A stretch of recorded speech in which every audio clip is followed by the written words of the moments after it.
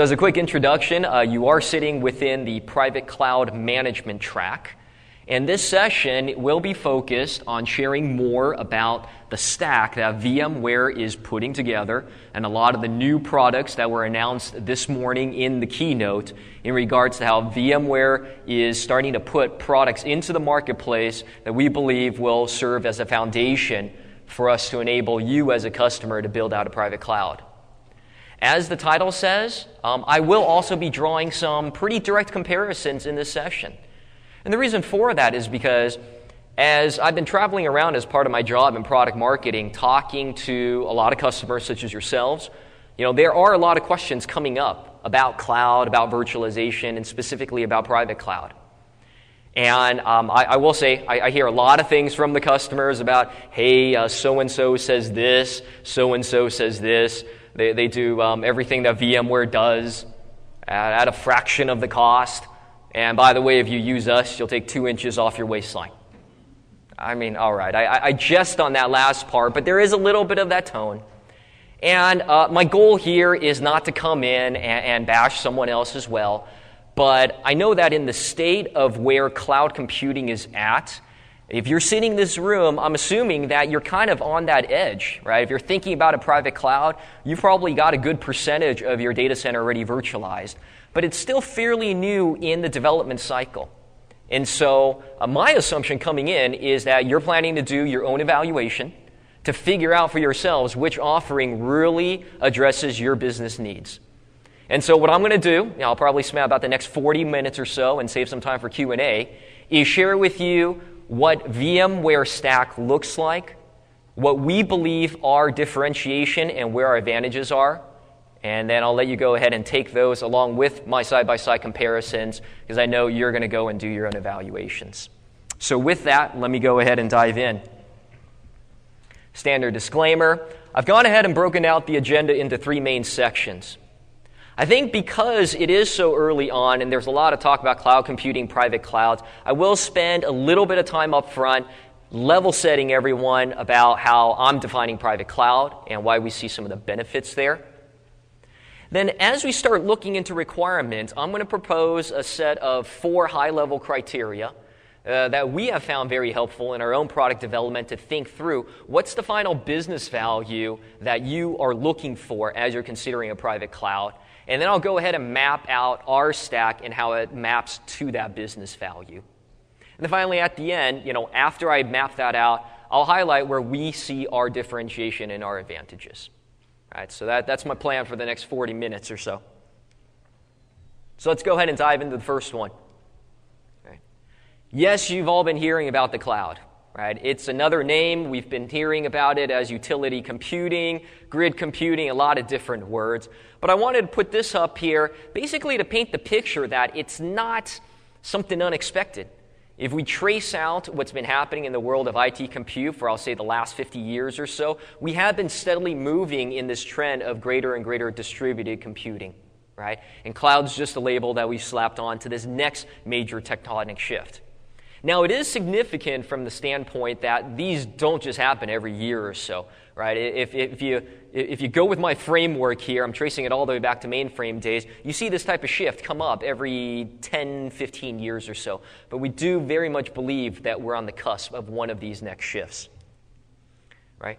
Why is this generating so much buzz? Because it does bring together this perfect storm in which the business and the line of business side is seeing value in regards to simplifying, increasing their agility, shortening the amount of time in which they can get resources that are required for them to adjust to changing business conditions. So that's one side of it.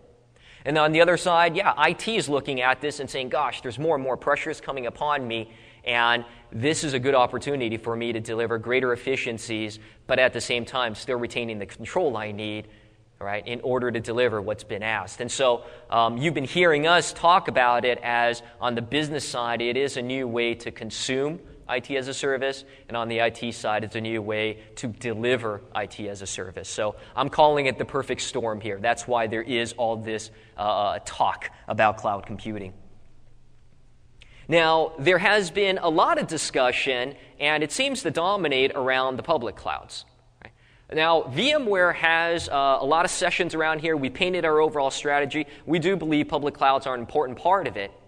But where we're at today, enterprises are asking a lot of questions, right? If cloud computing is only about public clouds, then the questions I hear are things such as, well, what do I do with my existing data centers? What do I do with my existing assets and applications? Do I have to rewrite my existing applications? How is it that I'm able to meet the service requirements? I have questions about security and compliance. And that's just a quick overview of the type of questions that are coming up. And that's why I believe that people are starting to say, look, I understand the benefits of cloud computing, but I can't quite take everything out there to that private cloud, to the public cloud. And that's where the concept of the private cloud comes in. That's just what VMware calls it. There might be other terms that you've heard.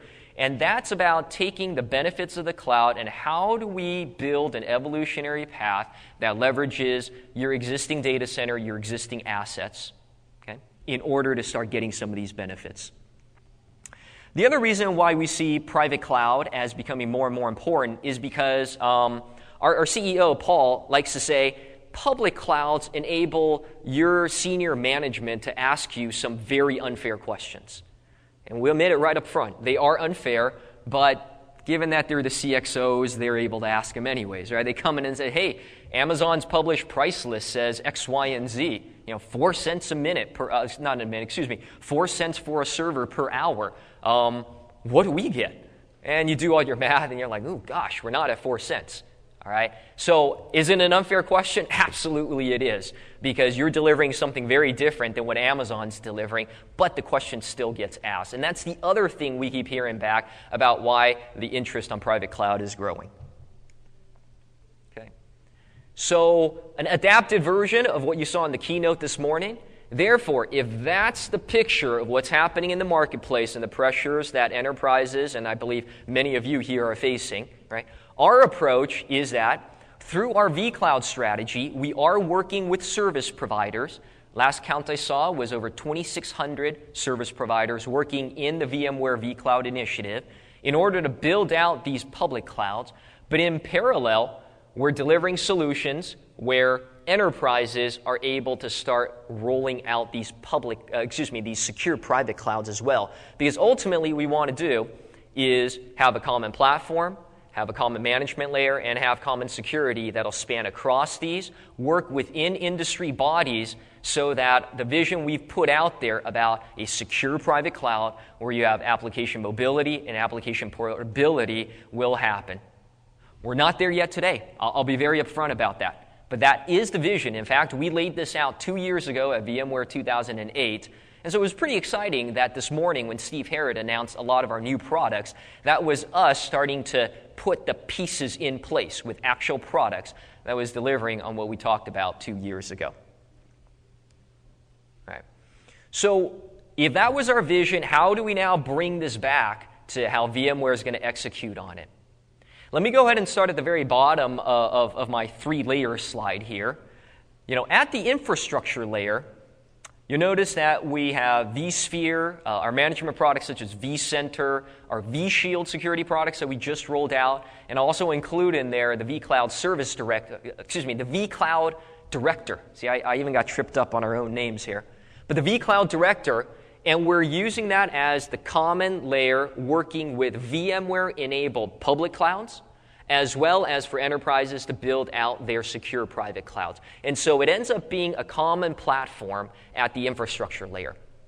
We believe it's important to have deep visibility down to that platform hypervisor virtualization layer because essentially what this is doing is presenting the new hardware of the future. Right? It's that interface point, and so you need some pretty deep understanding of what's going on with the servers, the storage, the networking. And so because VMware does deliver vSphere, right, we can optimize to that. Now, level up from there, as you take a look at the platforms, we've laid out a strategy with Spring combined with our vFabric products and Hyperic so that developers, as they develop on these new frameworks, can have the assurance of rolling it out not only on VMware-enabled private clouds, VMware-enabled public clouds, but also we realized there's going to be independent clouds out there that are not going to be built on VMware. And that's okay, right? We know we're not the only game in town, but we do want to appeal to developers so that they know, once I've spent the investment in it, I'm going to be able to run on a very, very broad ecosystem out there. Back a few months ago, we announced a partnership with Google, and that's actually one of our very first steps into this, making sure that this common layer spans even if the service provider is not VMware enabled. Okay? On the VMware enabled ones, the best example I'll point to is our joint venture with Salesforce.com, where we've rolled out VMforce. So you see how we're really starting to put these pieces in place. Right? It's not just talk at this point. Okay. Very top of the layer, I'm actually not going to spend any time in this particular session. There's plenty of others that go into greater detail about that third layer of the end-user computing model. Okay. My next slide will represent my contrast of how we believe we're building out our overall strategy with what Microsoft is talking about out there. So when you hear about Microsoft talking about cloud right now, the thing that comes most prevalent is Azure. Now, the thing to understand about Azure is that today it is focused on platform as a service, and it is focused on off-premises. Okay? And they absolutely have invested a lot into this, right? A very significant company and the resources that they put in. But from our point of view, a lot of questions remain out there. Right? Our company is comfortable deploying it on, today, Microsoft-only run data centers. What do you do with existing applications to easily get them into this cloud? And once you do get them in, how easy is it for you to actually get them out of that cloud? There's been talk about how it supports .NET, Java, Ruby, PHP, and other languages. And I can understand where they're going, right? That sounds like the same message as we are. The question I would just put out there is time will tell how well they support non-.NET languages on Azure and whether it's really going to be a first-class citizen or not. So I don't have all the answers to that either, but those are questions that we're seeing with this overall strategy. Now, back in July, there was an announcement in regards to the Azure Platform Appliance, and that is being positioned as they'll have partners that can build up their own Azure clouds, and it was also positioned as very large enterprises could have kind of a big cargo truck pull up, drop an Azure appliance in a cargo container on premises, and Microsoft is able to host that as well. Okay? So there is this additional angle here in regards to getting not just having an off-premises play, but an on-premises play. But I still see questions here as well. Right now it's being positioned as predominantly for very, very large organizations. Right? The interviews are conducted at the target market, the target customer, or companies that can buy 1,000 servers at a time. And still remains to be seen just hearing about the different timetables and details for exactly how these platform appliances are going to play out. But now if you take a look at the infrastructure side, right now the key solution there is going to be a Hyper-V plus System Center-based solution. And from a private cloud perspective, we believe that that's not an adequate solution because it lacks some core capabilities that are necessary to achieve the high efficiencies and utilization that you're looking for in a cloud solution. Some of the biggest ones are the inability to do logical and hierarchical resource pools on shared infrastructure. And what I mean by that, I'll explain a little bit more, but the short version is to get the high efficiencies, you can't afford to create a bunch of separate physical silos if that's the only way you can enforce your security and also protect yourself from the noisy neighbor effect. Because on shared infrastructure, it's critically important that you have a way to isolate and guarantee resource SLAs as well as isolation at the network level. Now, when they go to off-premises, they have been out there talking about how thousands of partners have deployed on Hyper-V, but it appears to us that they've just taken the same issues I just described on the on-premises side and now shifted that over to the partners. And so in many cases now, the partners are trying to figure out, how do I really automate this process? Because they don't have a capability like VMware DRS where you can create the logical pools in an automated fashion. And again, we'll talk about that a little bit more. And finally, kind of the thing that I would pose out there is there's been a lot of claims about how all these different parts are going to tie together. Okay? Maybe it'll happen, sounds great, but I haven't seen a lot of details on that. So these are the questions that we see and we believe need to be answered in order to really deliver a compelling overall private cloud strategy. Now, I said that in the second part of the session, I was going to start laying out some of the criteria that drove our own product definitions and our approach to how to do cloud computing.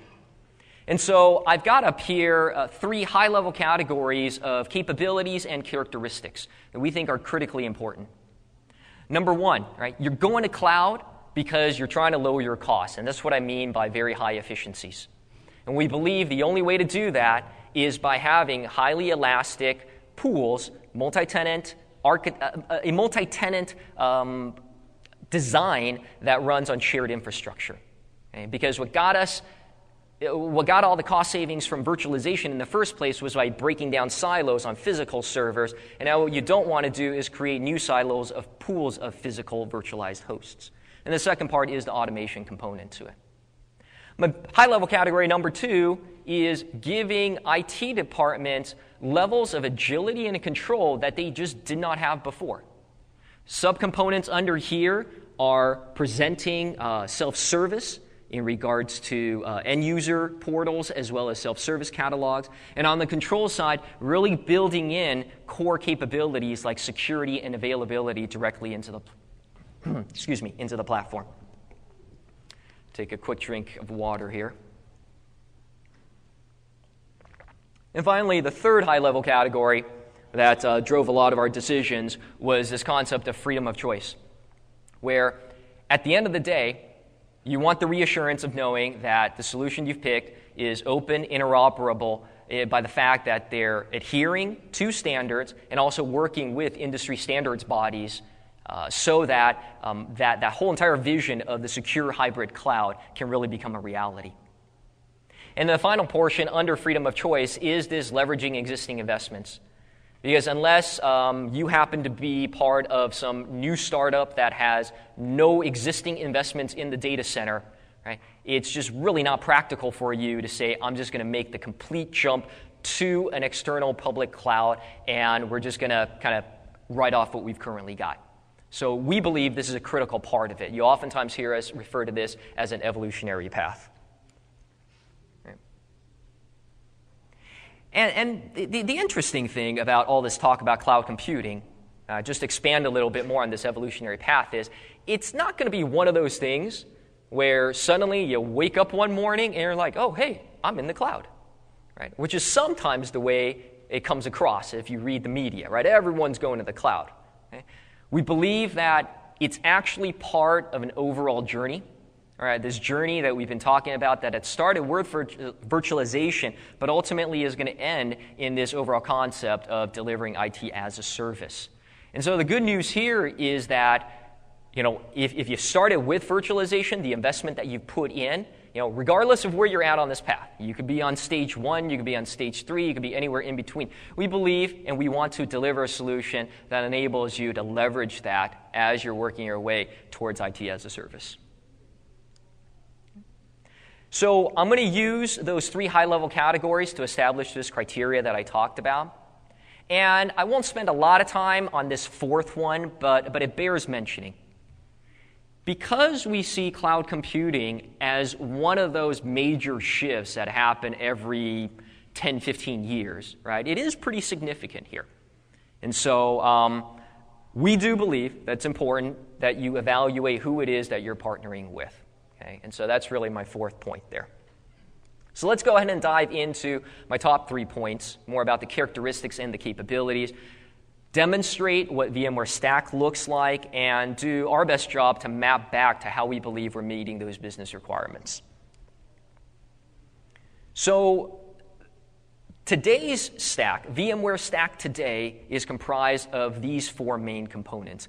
It is vSphere 4 as our main foundation, our main platform. It's the vCloud Director that provides some critical management capabilities, and I'll share about that on the very next slide. It's about pay-per-use. And so the most recent version of our vCenter Chargeback product integrates well with this overall stack. And then finally, we believe security fundamentally needs to change, because if you're going to have logical pools and assign them to end users, you can't just create your security at the physical boundaries, and that's where vShield comes in. So vCloud Director.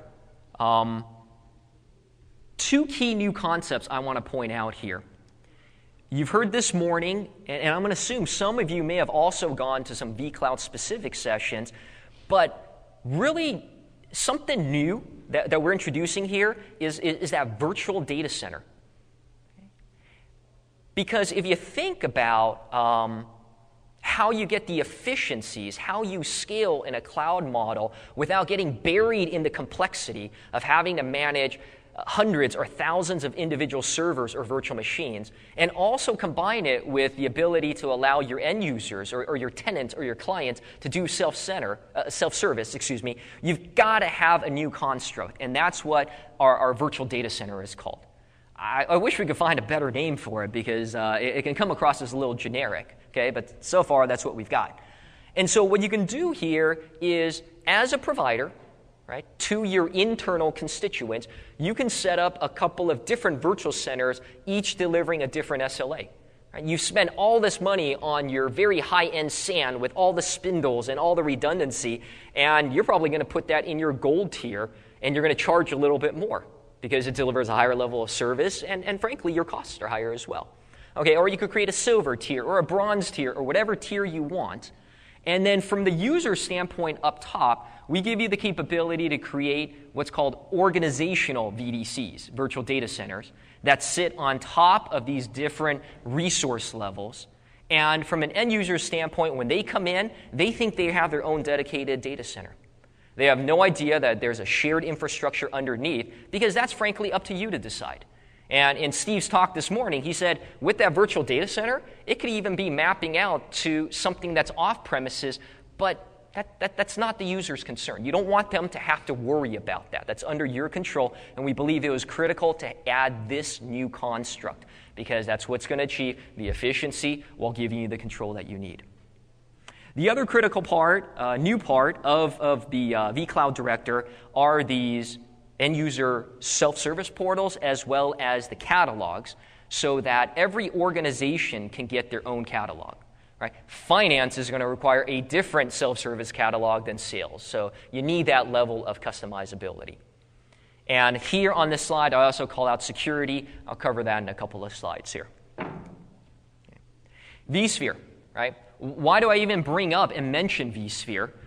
Many of you have probably been long-time vSphere users.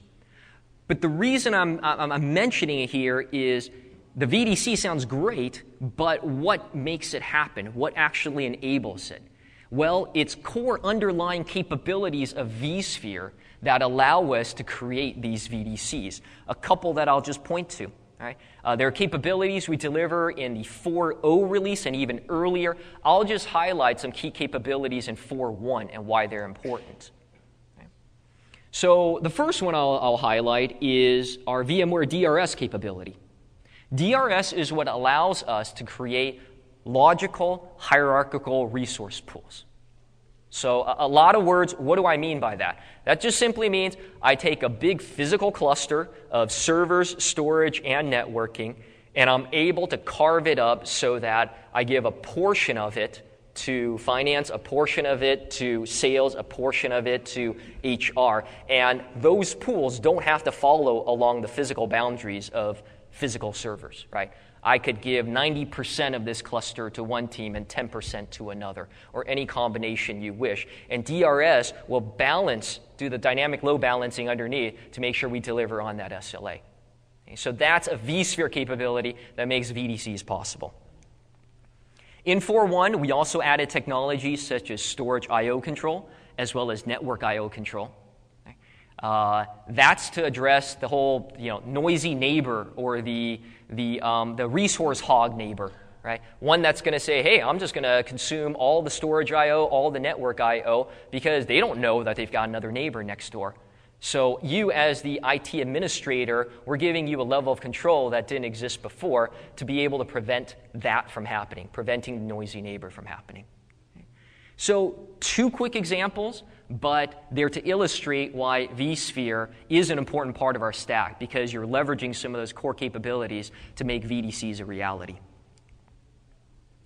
In regards to vShield Edge, there's a couple of things here. The biggest one I'll highlight is that on this picture, I've called it tenant A and tenant B, but those are basically, the same concept as those VDCs that I just talked about, right? You're on shared infrastructure, but you're going to carve out a logical part of it, present it to a tenant, and say, hey, this is like you've got your own data center on your very own data center. And so you've got to now be able to do basic security at the logical boundaries. You can't afford to just place them at the physical boundaries, or else this whole entire model breaks.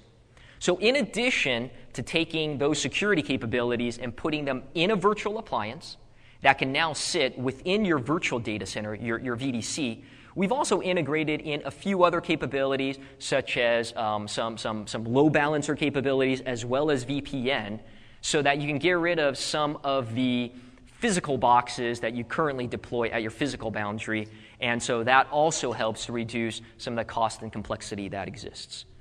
So it is a brand new product. Would encourage you to sit in and check out some more of our vShield sessions, but that's how it fits into our overall private cloud strategy. And finally, when we're talking about chargeback, in the cloud, we do believe it's critically enabled to give your clients, your end constituents, the ability to pay as they go. Okay? But with vCenter Chargeback, we realize that there's a lot of different companies and cost models out there. And so one of our key design requirements was you can either select that a certain VDC is based on fixed allocation, meaning, okay, I'm going to charge a set price for the number of servers. And maybe that's appropriate for some business units. Go ahead and create them a VDC, put them on a fixed allocation. Others, though, you may say, you know what, I really want to transition them over to a utilization-based. I'm going to measure their compute.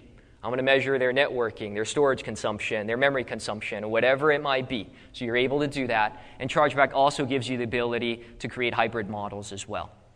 And then finally, we build in some pretty robust reporting capabilities so that you can get a clear statement both for yourself as well as your end user at the end of the day, so they know why they're getting charged, what they're getting charged.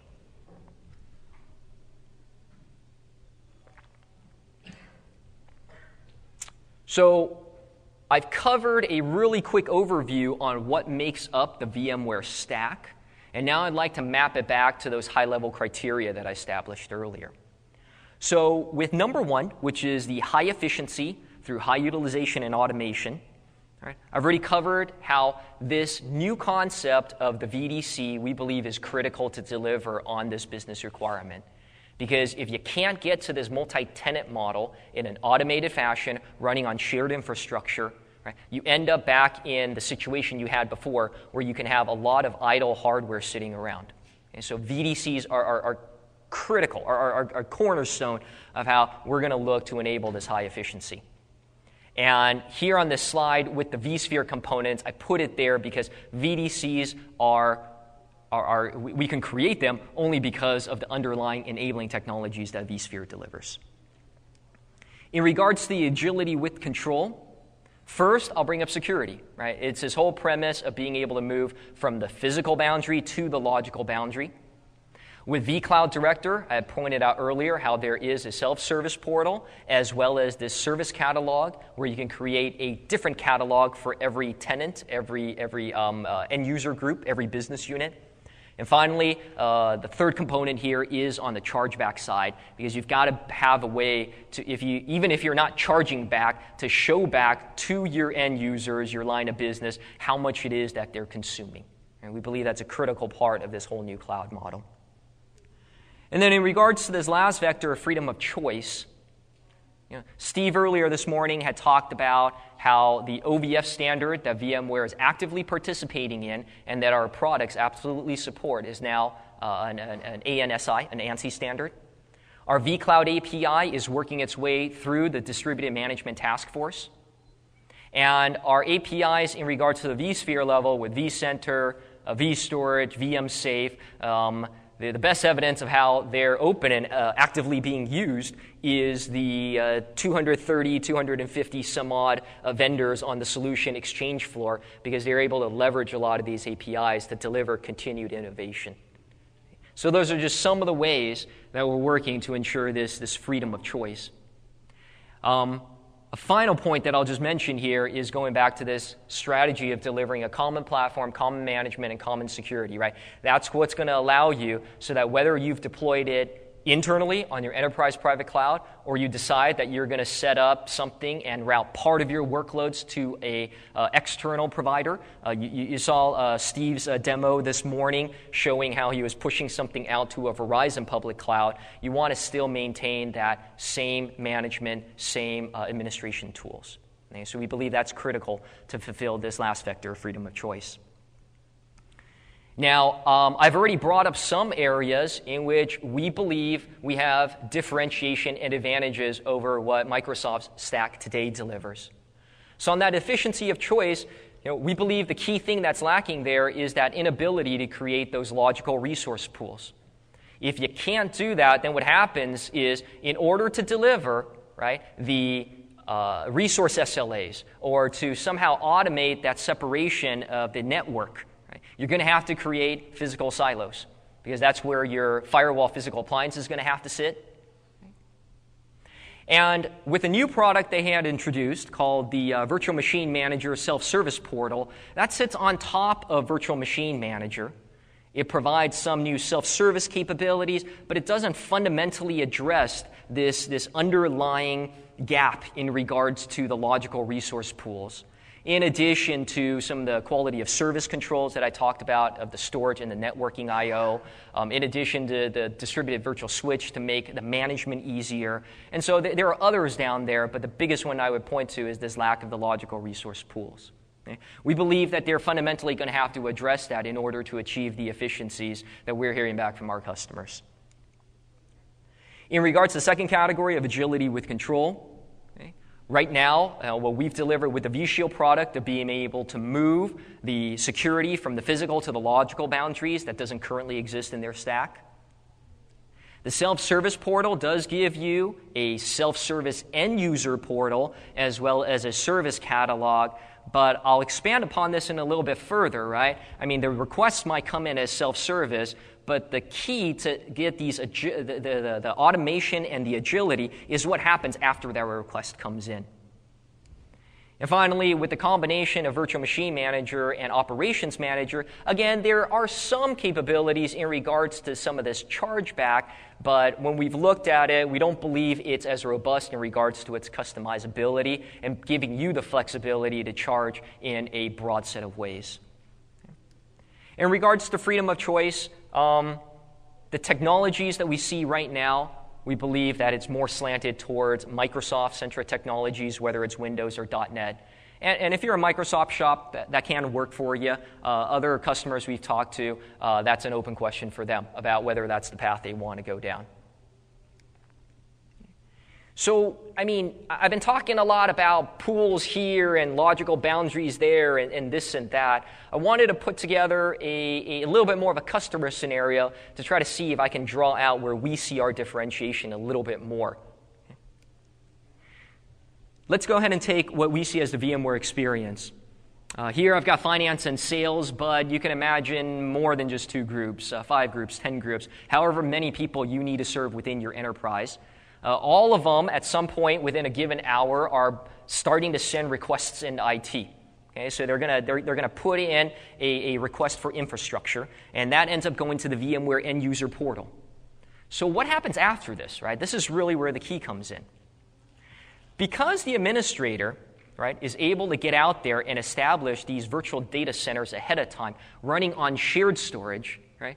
These VDCs can actually be spun up automatically because the IT administrator has already looked ahead of time and done his capacity planning to say, okay, this is how much capacity I believe I'll need, and as long as the requirements come in and they fit within these capacities, I'll automatically spin up the VDC and present it back to the end user.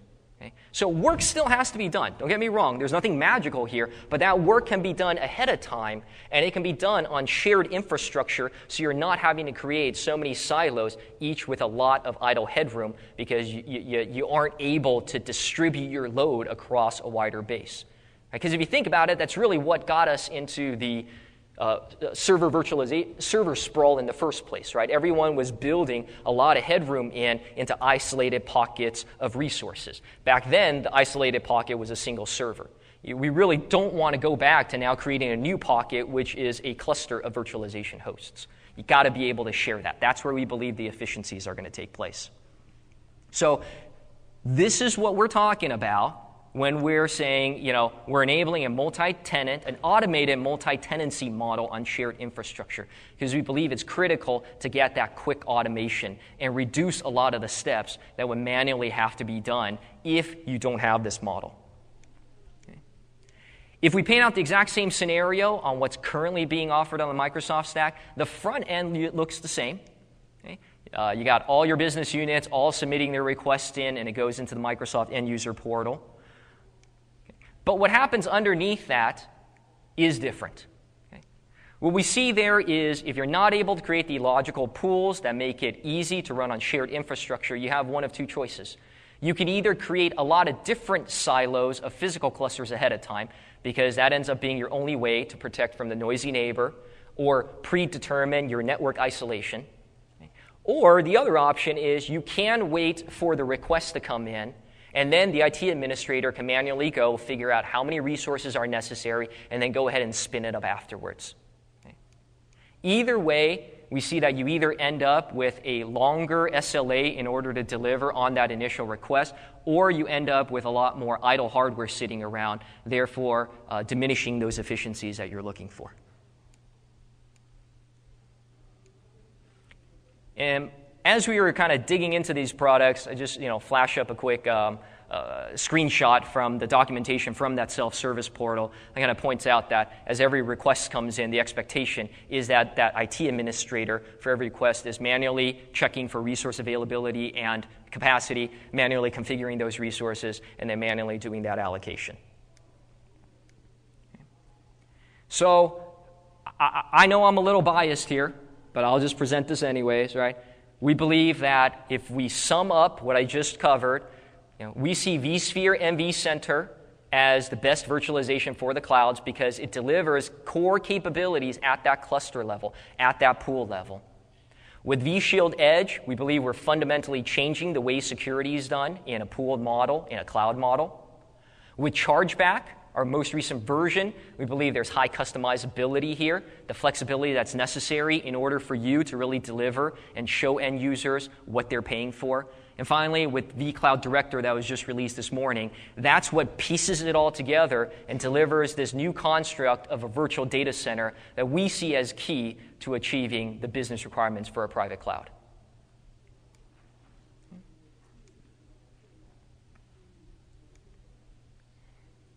Let me go back here. And so that's a summary of where we see our differentiation with the cloud stack that was just announced today. Right? But for us, this really is just the beginning.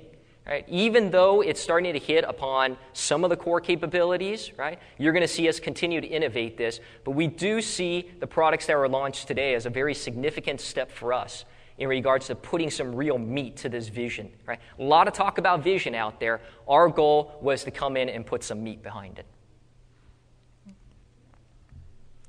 And finally, this last slide here, I mentioned before about how we do see that it's important for you to choose a vendor that at the end of the day you believe is proven, is delivering a complete solution, and overall is providing you an evolutionary path so that you're not having to somehow disregard your existing investments in infrastructure, applications, as well as whatever application development framework you're most comfortable with.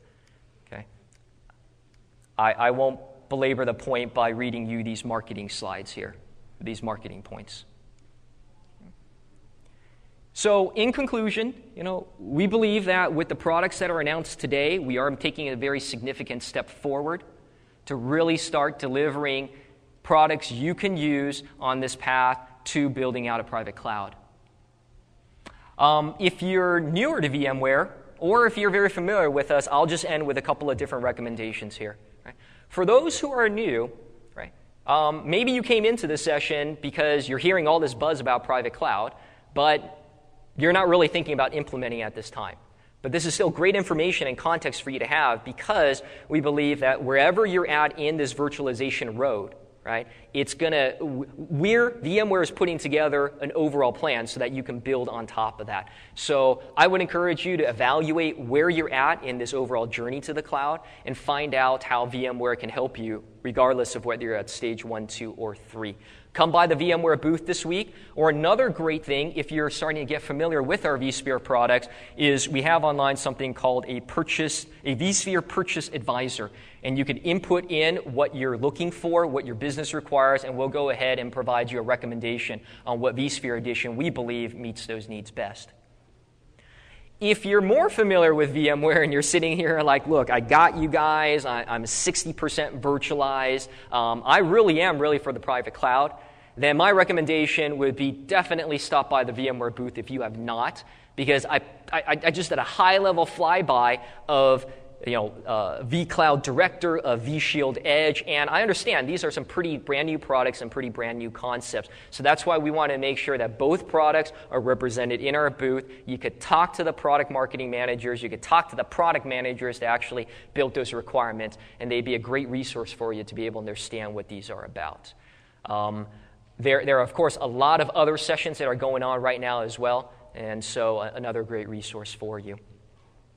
So that brings me to the end of my session. I will open it up for Q&A, and if you would please either step up to the microphone, or that's probably the preferred route, but go ahead and pop up your hand. I'll repeat your question for the recording.